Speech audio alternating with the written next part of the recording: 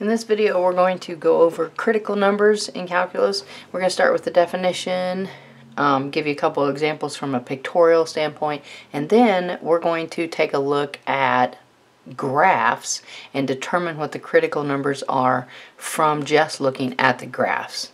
Alright, so a critical number. Here our definition states that if f is defined as c, okay, so the original function has to be defined as c, which is a very important part of this definition.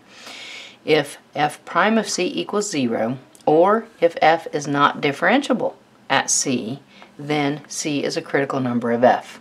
Okay, so pretty straightforward. We've got two scenarios. Either the derivative equals 0 or the derivative doesn't exist. Then we know we've got a critical point. And this is when we are looking at the original function. Okay, so if this is my original function f of x, alright, right here I've got a cusp going on at c. Alright, so f prime of c doesn't exist because we don't have a derivative at a cusp. So then I know that x equals c is going to be a critical number.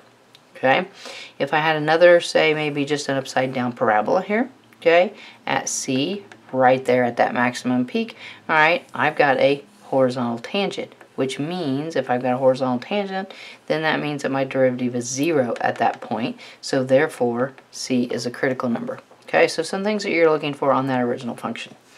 Alright, now there is a theorem that goes along with this. It says if f, the original function, has a relative max or min at x equals c, then c is a critical number of f. Okay, so you know it's going to be occurring at your maxes and mins. Okay, critical numbers occur also where the derivative doesn't exist. Okay, so now let's take this definition and as opposed to algebraically applying it, let's apply it to some graphs. Alright, let's suppose that they tell you to find the critical numbers and then give a reason why it's a critical number. Okay, so let's take a look at this first one right here. Okay, this is my original function. You always have to make sure and determine what this is. Is this a graph of the function or is it a graph, say, of the derivative? And then your thinking has to shift based on that. Okay, so since I am looking at the original function here, I'm going to be looking for maxes and mins. I'm going to be looking for any place that the derivative might not exist. Okay, so I don't have necessarily, well, I do have a min right there, but the minimum is at a cusp. Alright, and we should realize that if the original function has a cusp, then the derivative does not exist right there, and when the derivative doesn't exist, then we know we have a critical number. Alright, so my critical numbers for this one, critical numbers, alright, are at x equals 0, and then why?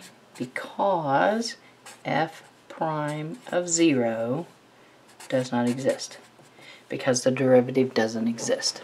Okay, so that one's pretty straightforward. Alright, now in this second example, okay, I've got a funky little curve here.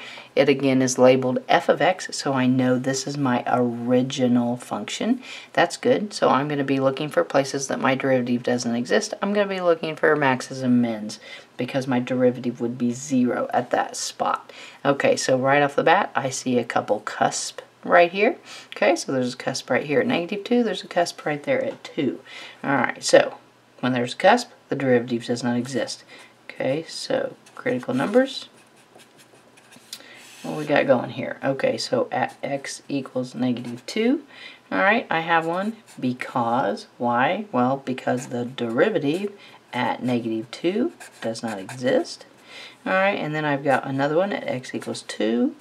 Because the derivative at 2 does not exist. Alright, now keep looking at the picture. Alright, looks like I've got a max. We're going to say right there, since it's a hand-drawn graph, we're going to say that that max is right there. Alright, at that maximum point, I would have a horizontal tangent. Alright, which means that the derivative is 0. So I also have a critical number at x equals 0 because the derivative at 0 is 0. I've got a horizontal tangent there, which makes that derivative 0. Alright, now in this third example right here, alright, you got to pay attention. I am looking at the derivative, so I'm no longer looking at the original function. I am looking at the derivative. Okay, now the two things that qualifies to be a critical number is when the derivative here equals 0, or when the derivative does not exist. Alright, so I got to be thinking backwards. I've got to be looking at my function. Well, where is the derivative 0? Alright, is there any place that this derivative is 0? Okay, well, yeah, the derivative is 0 at x equals -3. Alright, so I got to think backwards when I'm looking at my picture. Okay, so therefore, I have critical numbers at x equals -3 because f prime of -3 equals 0. Okay, now I've got to go through now and see there's no place else that equals 0. So let's go through and see if there's any place that the derivative doesn't exist. This entire function is the derivative. I have a hole right there, which means the derivative doesn't exist right there, and that is at x equals 1. So my other critical number would be x equals 1 because f of 1 does not exist. Alright, so taking a look at critical numbers and finding critical numbers when given the graph. And I would say the number one important part is make sure, are you looking at the function itself or are you looking at the derivative? Because when you're looking at the derivative, you got to think backwards about the definition.